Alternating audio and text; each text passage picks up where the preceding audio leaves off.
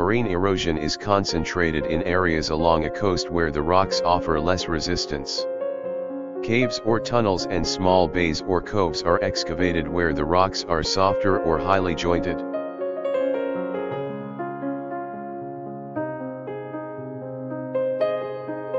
At the landward end of large caves or tunnels, created under the headland, there is often an opening to the surface, through which spray releases, which is known as a blowhole.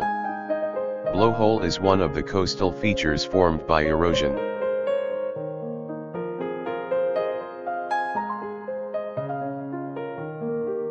Blowholes are formed by the collapse of jointed blocks loosened by wave-compressed air.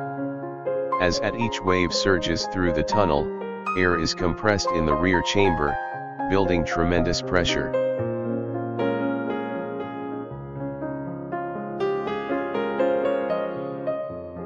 As the waves subside, the pressure in the chamber releases, forcing the trapped water up the blowhole with a loud whoosh.